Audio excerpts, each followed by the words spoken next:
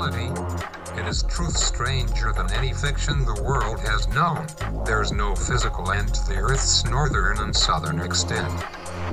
The Earth merges with land areas of the universe about us that exist straight ahead beyond the North Pole and the South Pole points of theory. It is now established that we may at once journey into celestial land areas by customary movement on the horizontal from beyond the pole points.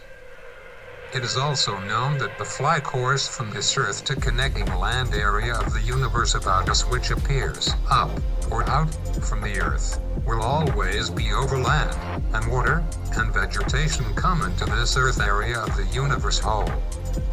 Never need we shoot up, as popular misconception demands, to reach celestial land existing under every luminous area we observe at night. On the contrary, we will move straight ahead, and on the same physical level, from either of theory's imaginary pole points. Confirmation of such a fly course is had in that of the U.S. Navy Task Force of February 1947, which penetrated 1,700 miles beyond the North Pole point and beyond the known Earth. Additional and more recent confirmation was acquired by the flight of a U.S. Navy air unit on January 13, 1956, which penetrated 2,300 miles over land beyond the South Pole. There is no space whatever between the areas of the created universe. But there must deceptively appear to be space in all observations. That apparent space results from the illusory globularity and isolation of celestial sky areas. The same illusory conditions have been proved to develop from observation of luminous outer sky areas of the terrestrial. Outer sky means the sky as it is observed against stratosphere darkness. The concept that the universe is comprised of globular and isolated bodies originated from the curvature that is developed by all lenses. And that lens-developed curvature fosters the deceptive appearance of globular and isolated bodies comprising the universe. The bodies are illusory. The ancient conclusion of Galileo Galilei, that luminous celestial areas are isolated from each other and are circling or ellipsing in space, was founded on the inescapable errors of lens functioning. The circling movement apparent to Galileo is an illusion. In an endless land and sky universe of reality, the undulating, or billowing, of luminous sky gas enveloping the entire universe must deceptively appear as a circling or ellipsing movement. The deceptive appearance develops from the fact that such gaseous sky movement is detected by a circular lens. Hence there is necessarily reproduced the circular and therefore globular appearing lens image. Under the mobile sky gas, which extends throughout a celestial realm, there is undetectable but very factual land, water, vegetation, and life like that common to this Earth. Therefore, the so-called stars and planets of astronomical designation are in reality lens-produced apparently globular and isolated areas of a continuous and unbroken luminous celestial outer sky surface. It envelops every land area of the celestial in the same manner that it envelops the terrestrial land. One may question how such features were known when science was without record of them. If so, one has but to finish reading this chapter, which adequately describes how, when, and where. It was October 1926, when he who sought the answers to the universe mysteries wandered through the woodland vale of old New England, lavish with a scented breath of pine, and birch, and hemlock. There, and as if directed by some unknown force, he viewed a massed white formation of the celestial sky before it developed the luminosity which deepening twilight shadows would bring. Then it was that extrasensory perception's force was asserted, and ere darkness gripped the woodland scene, the seeker in spirit viewed the vast unknown. Time and space became unknown as the portrait of cosmic reality was unfolded to this inner sight.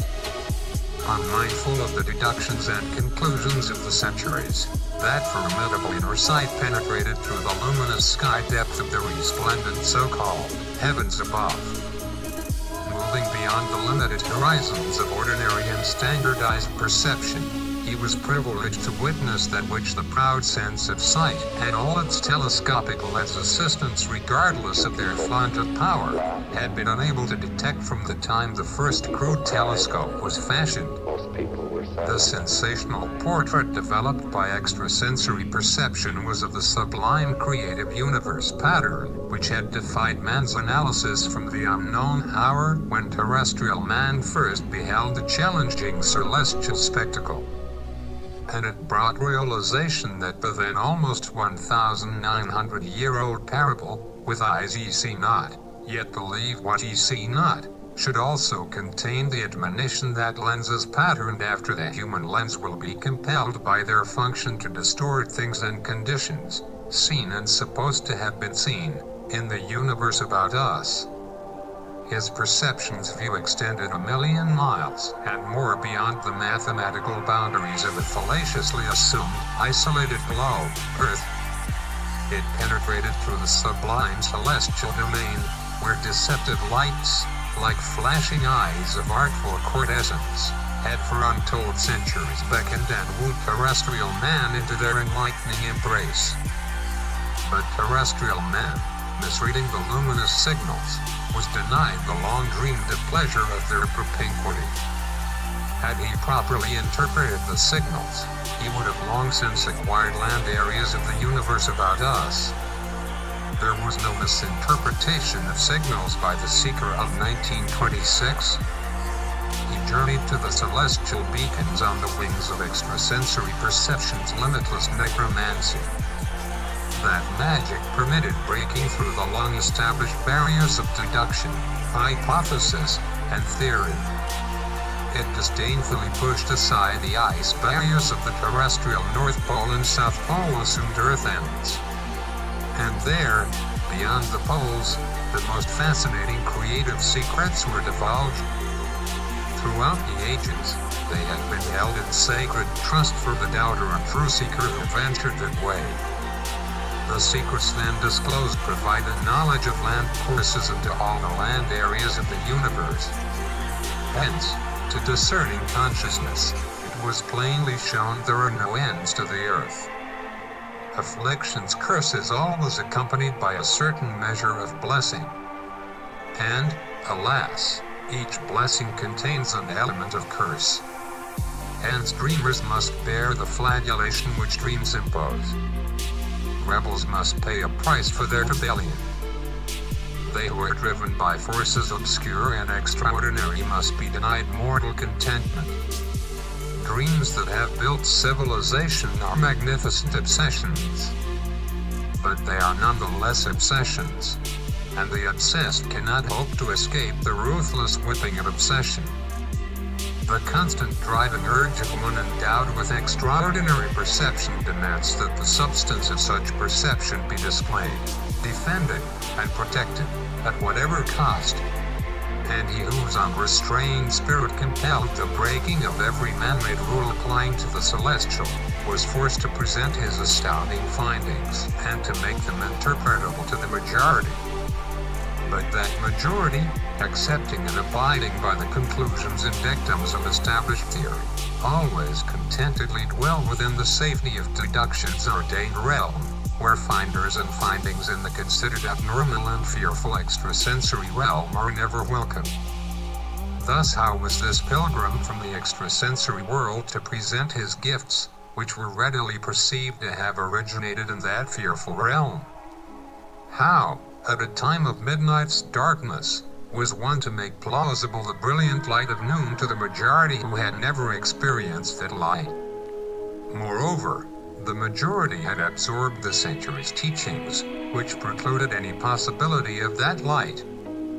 That which is original and is conceived beyond the limits of acceptable majority concepts need not disqualify the originator for a workaday existence among the majority, for there need not be abnormality expressed in daily application to demands of the social pattern.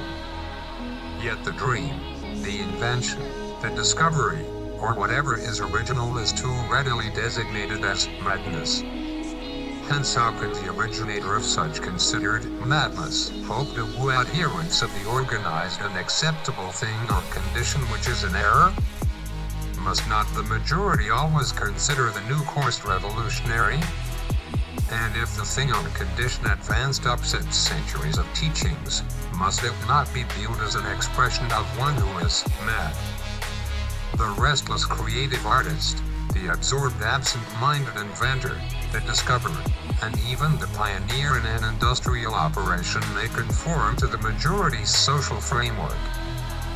But it is always a problem to introduce unwelcome findings to the majority who are absorbed in pleasing, but fanciful and fallacious, traditions which deny the reality of the findings. The enduring pages of history are finely etched with record of dreamer enterprise, which was diametrically opposed to the established concept of a particular time and place. But the dream helped build our civilization, despite majority disdain.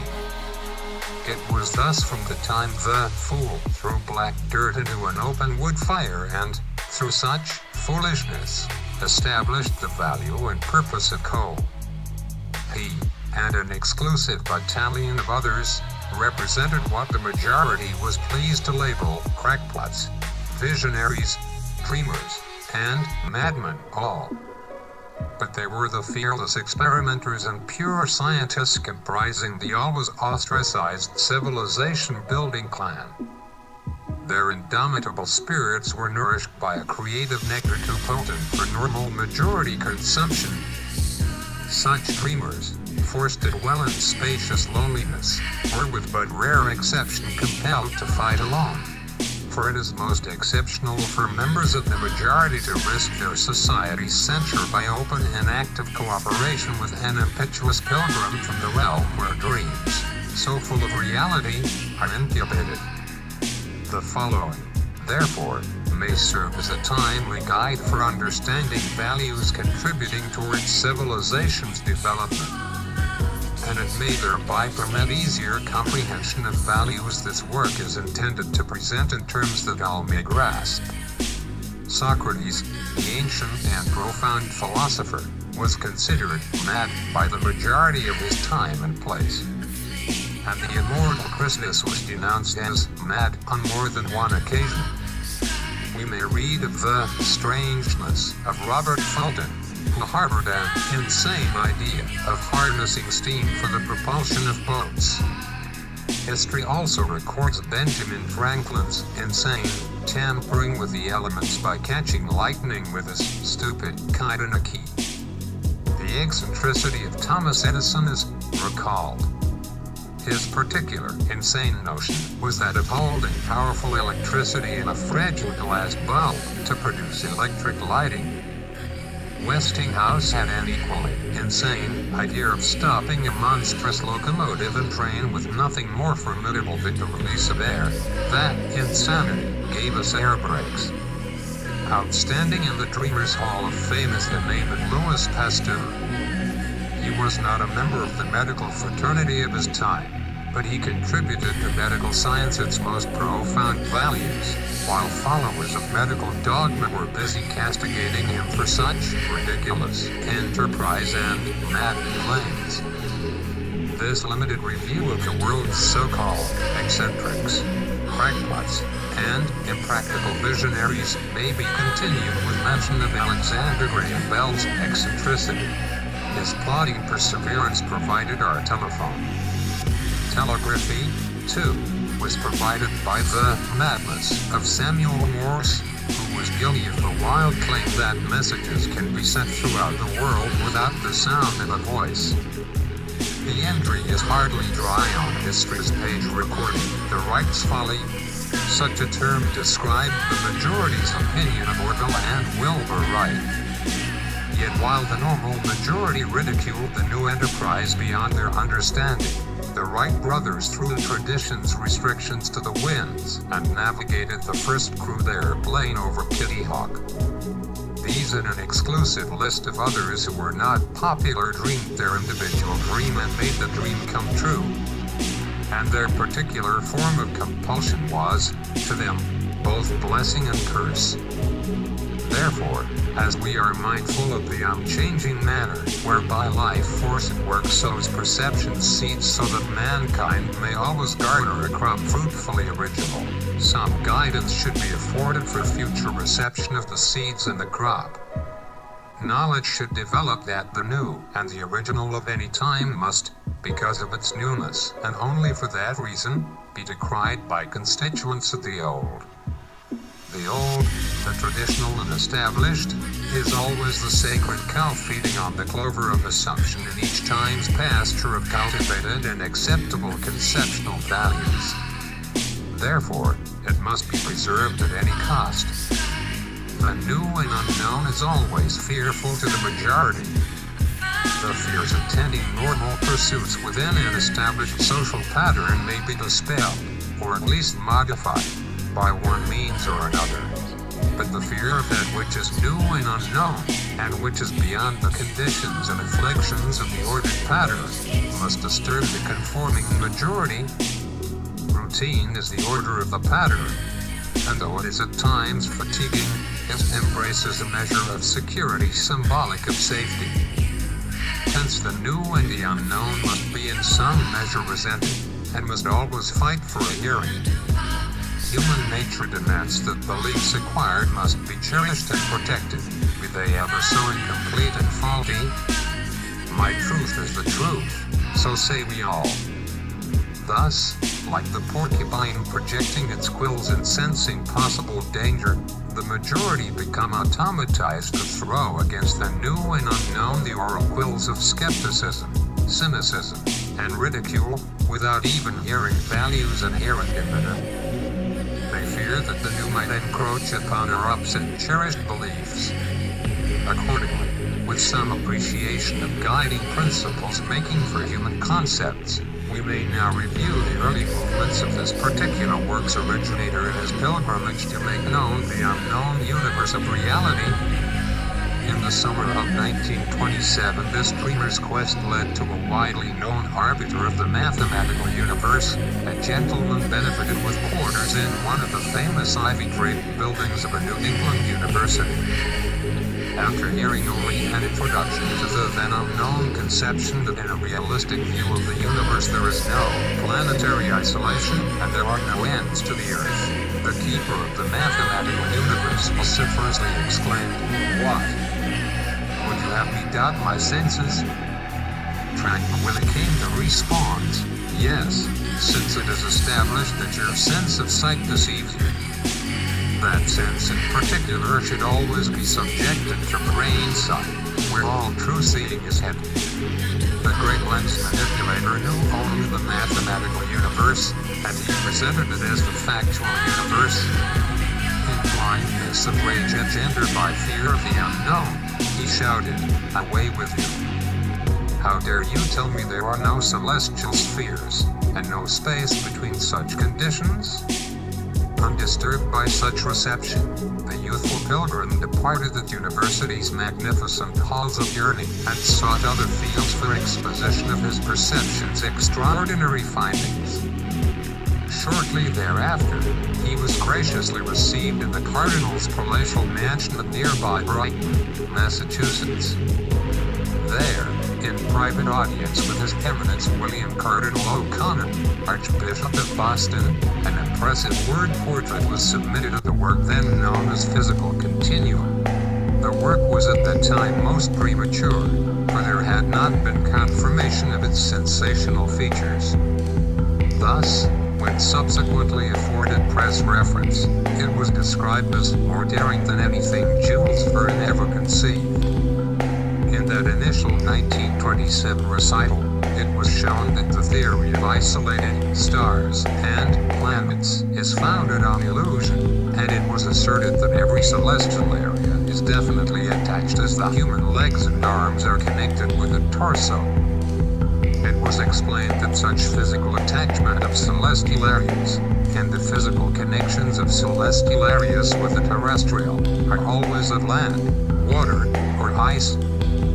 It was further disclosed how at that time conquest of the celestial could be accomplished by penetration of land existing beyond the imaginary North Pole and South Pole, or the true geographic centers of the supposedly isolated globe, Earth.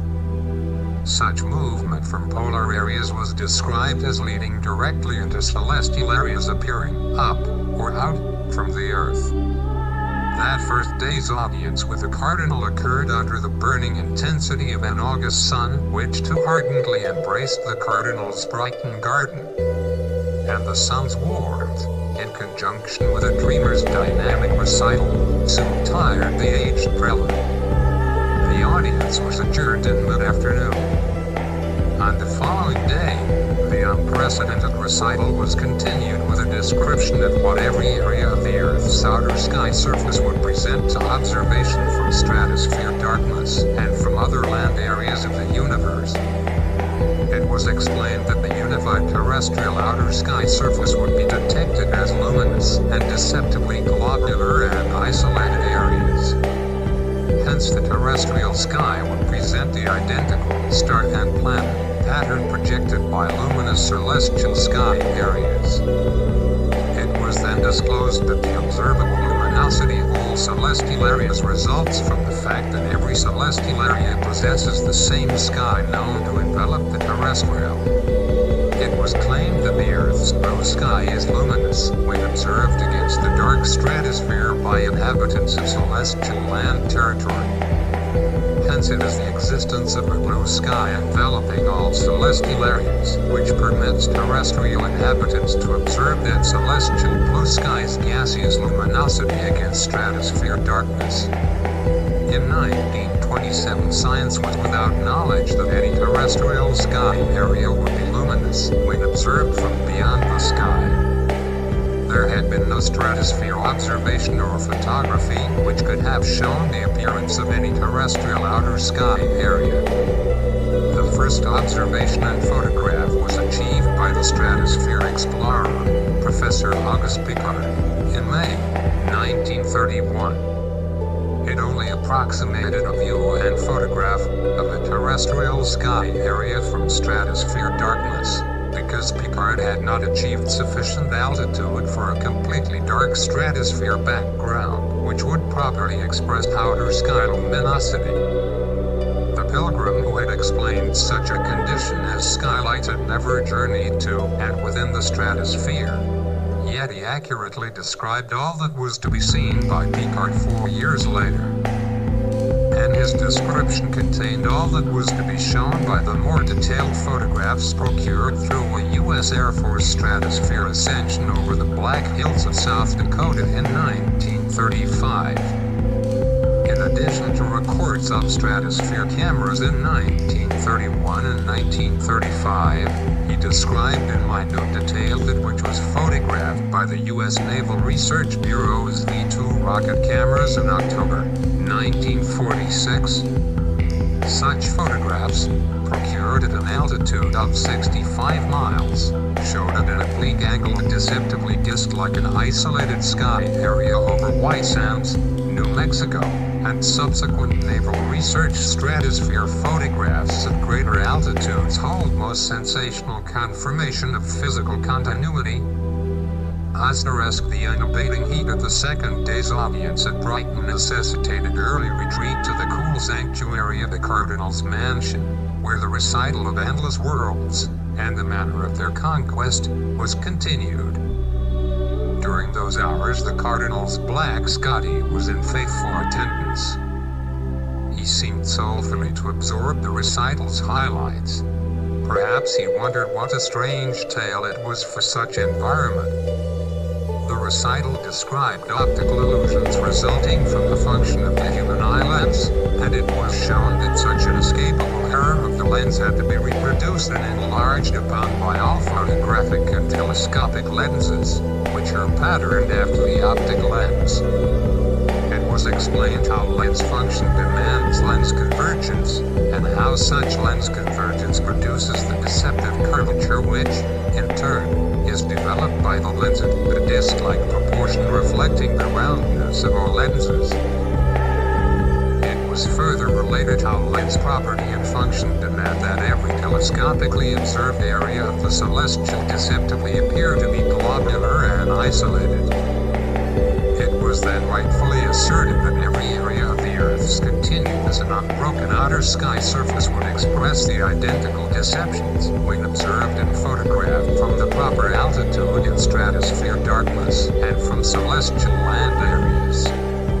In other words, all observation of terrestrial outer sky areas from stratosphere depth and from any celestial land area would hold the illusion that the terrestrial territory is comprised of innumerable luminous and grounded bodies, and the illusion of globularity would impose the illusion of isolation. Therefore, if the portrait produced by luminous outer sky areas of the terrestrial would be a replica of that produced by luminous celestial areas, convincing evidence would be had that astronomical observations of the celestial deals with luminous sky gases covering the celestial as they cover the terrestrial. It logically follows that the apparent globularity and isolation of celestial areas is illusion. To use a recent but most inadequate caption by the New York Times, November 5, 1952, the planets are connected. The Times account attributed such a conclusion to the California Institute of Technology. It seems fitting to note here that the author in 1928 expounded the physical continuum in the presence of Dr. Robert Andrews Millikan, then president of the Institute. At Brighton in 1927, the terms stars and planets were held to have meaning only for the mathematical universe, which is based on, or developed from, the hypothesis founded on illusion.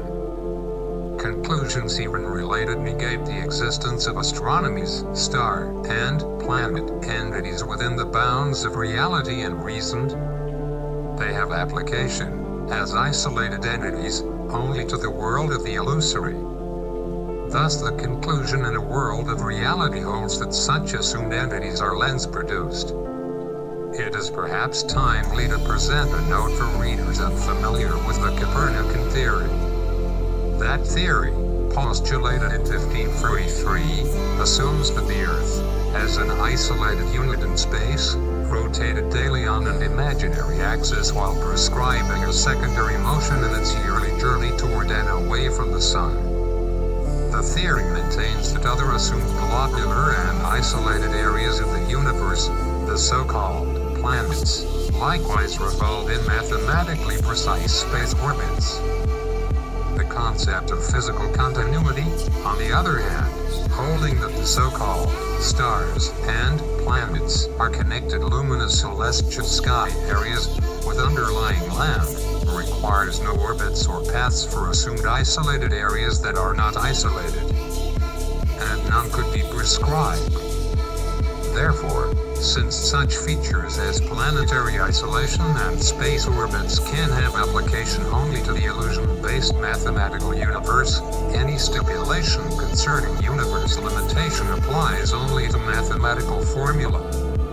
Accordingly, the earlier and concise academic expression of this work, then referred to as physical continuum, and the Giannini concept, reasonably opposed abstract mathematical limitations of the universe structure. The physical extent of the realistic universe continues to be indeterminable, despite the sensational results of modern naval research, which brings the universe about us so much closer to our terrestrial area. Any knowableness of the end of anything presupposes knowledge of the beginning, and the absurdity of abstract mathematics would be at once detected if the mathematical fraternity were to attempt designation of creation's beginning. Though mathematics may designate a mathematical end without knowledge of the realistic beginning, such an end can hold value only for the abstract universe of the astro-mathematician. It has nothing to do with the structure and the extent of the limitless universe of reality. With today's superior view of universe reality, as acquired through research of the past 30 years, it may be gleaned that Galilean mechanics are no longer required. Their purpose was to fortify the assumptive framework of the Copernican system. The laws propounded by Galileo had no consideration for the unknown natural law, which governs the realistic universe. They had application only to the artificial universe embraced by the Copernican formula. In the light of modern events, the premise upon which that mathematical and mechanistic universe was erected has proved to be illusory. Hence there can be no further purpose for the mechanics intended to sustain a premise of illusion. In August 1927, the Cardinal was afforded a mental view of the polar extremities of a supposedly isolated globe Earth. Then, as the view was extended beyond the imaginary North Pole and South Pole points, he observed how the polarized barriers diminished, and they were replaced with mountain ranges, freshwater lakes, and abundant vegetation. As the voyage continued, realization came that the terrain and the prevailing atmospheric density corresponded to conditions at the Cardinal's familiar Brighton estate. In that mental journey on a physical plane with the Earth but beyond the Earth, it was then understood that to reach apparent up areas of the celestial, one need not shoot up or out from terrestrial level. One need only move straight ahead over land, continuing beyond the North Pole and South Pole points of theory. The mental tour was directed to land underlying the luminous celestial areas astronomically designated Mars and Jupiter, where the Cardinal viewed startling similarity of the terrestrial and the celestial. From such points the prelate had opportunity to observe the appearance of the approximate terrestrial sky area covering the Brighton estate. Looking up through the inner blue sky enveloping Mars and Jupiter, the Cardinal shockingly beheld against stratosphere darkness countless luminous and seemingly isolated disk-like areas. They were known to be areas of the terrestrial sky, but they presented a positive duplicate of the so-called heavens above, as observed from terrestrial land areas. It was then realized that up is at every angle of observation from the terrestrial and the celestial. Hence, up is everywhere, and it is always relative to the particular position occupied in the universe whole. Accordingly, the heavens above are everywhere.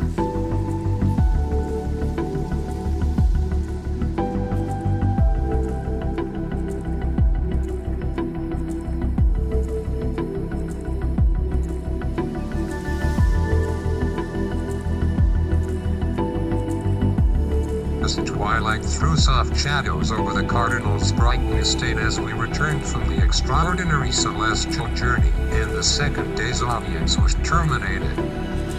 That journey had shown the Cardinal what Galileo could not have hoped to show cardinals of his time. Galileo had been restricted to a description of only that which the illusion-producing lens of his construction could detect. That lens was impotent to detect cosmic reality, and its successors are also impotent to detect cosmic reality. The illustrious Cardinal realized the import of what had been shown. As his guest prepared to depart, he remarked, "If it is so, the world will know of it."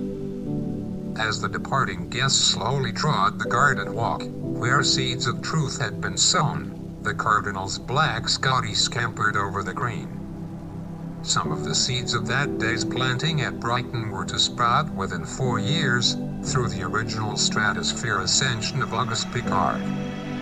Others required 8 and 20 years, respectively, through the U.S. Army Air Corps stratosphere ascension of 1935 and the U.S. Naval Research Bureau's V-2 rocket flight of 1946. Contrary to popular belief, no explorer had penetrated beyond either pole point prior to 1928. Press captions of the years have confusingly conveyed the idea that Arctic and Antarctic flights have been over the pole, and therefore over the end of the Earth. Such has never been the case. Over the pole point is possible, for there is such a mathematical point. But over the end of the Earth is not possible, for there is no end. Certain early explorers reached the pole points, but to return they were obliged to retrace their course to the pole point, In other words, they had to turn around. They did not go over the pole in the manner implied by press accounts. It is the globe symbol which conveys the false idea, for press and public, that movement over the pole from one side of the Earth to the other side is possible. That symbol does not attest the realistic extent of the Earth or the Earth's factual relation to the universe whole. It is simply a convenience of archaic theory. It was never anything else. Trips from Alaska to Spitsbergen, and vice versa, represent movement only in the west to east and east to west direction. There were never journeys due north from the Arctic Circle to and over the pole. No explorer has ever moved over the pole point, north or south, and arrived on the other side of the Earth in the manner indicated by the globe symbol. If movement could be made over the pole, and it were possible to return to the starting point on the opposite side of a supposedly isolated globe, Earth, there could be no possibility of going beyond the pole, Earth, as has been accomplished since 1928. No beyond could exist, unless it were the originally conjectured space. The formidable factor prohibiting airplane flight, or other movement, in a northerly direction from one side of the North Pole area, and arriving on the opposite side, as the globe symbol indicates, is that endless land extending beyond the pole point. That land, unknown to the theorists of 1533, is the land this author's treatise described as early as 1927. And it is the land beyond which Rear Admiral Richard Evelyn Byrd, U.S.N., and a naval task force penetrated in February 1947. That identical factor of land beyond applies as a prohibiting agent to any southerly movement over the South Pole, which would permit return on the northerly course to other areas of the mathematically prescribed globe, Earth. All movement north from the North Pole and south from the South Pole must of physical necessity lead beyond the Earth's northern and southern mathematical boundaries. And it leads directly away from it beyond the conjectured globe, Earth. It should be remembered that the so-called northern and southern ends of the Earth were only assumed. They were never factually determined. Further, the assumptive value was imposed more than 400 years ago, at a time when restrictions on polar explorations prohibited determination of factual terrestrial extent. It should also be held in mind that the Earth cannot be circumnavigated north and south within the meaning of circumnavigate. However, certain around the world flights have contributed to popular misconception that the Earth has been circumnavigated north and south. Over the North Pole, with return to North Temperate Zone areas without turning around, can never be accomplished, because there is no northern end to the Earth. The same conditions hold true for the South Pole. All progressive movement beyond the respective pole points leads beyond the assumed ends of an isolated globe, Earth, and that area beyond constitutes a land connection with the celestial. That connecting land, though appearing up or out from terrestrial points other than the poles, is attainable by movement straight ahead from the imaginary pole points. This is not 1927. The existence of worlds beyond the poles has been confirmed by U.S. naval exploration during the 30 years since then. The confirmation is most substantial, though information has not been divulged from every rostrum. They of the rostrums are as little informed of the meaning of polar exploration as members of the press. That is why this book is dutifully but most arduously written.